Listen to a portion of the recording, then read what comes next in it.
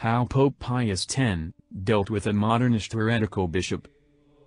As Pope, St. Pius X had to correct and reprimand several bishops and priests who had fallen into heresy or were flirting dangerously close to that edge. Some of the French prelates who supported the Scillin, a precursor to modern liberation theology, were particularly problematic. One bishop who had been reprimanded continued to act against the Catholic faith. Pope Pius X called him to Rome. When the bishop entered, he made the customary genuflection before the Pope, and waited to be acknowledged so he could rise.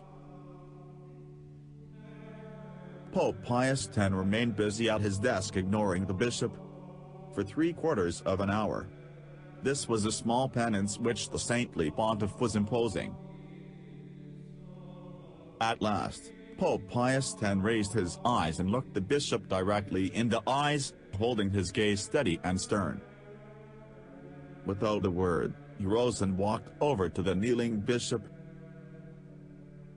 Then he greeted him, "Good morning, Your Excellency."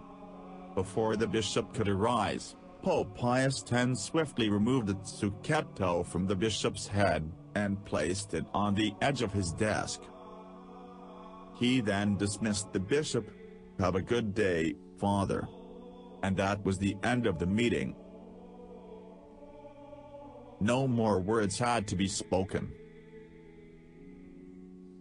This great pope had sent a very clear warning, shot across the bow of the bark of Peter, letting all know what the fate would be of those bishops, successors to Judas, who refused to resist and denounce heresy.